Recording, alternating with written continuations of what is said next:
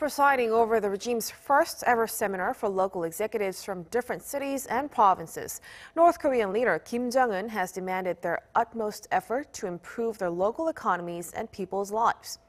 The North state-run news agency reported Thursday that Kim pointed out that local secretaries are the core of the ruling Workers' Party, adding that they are tasked with looking after ordinary citizens.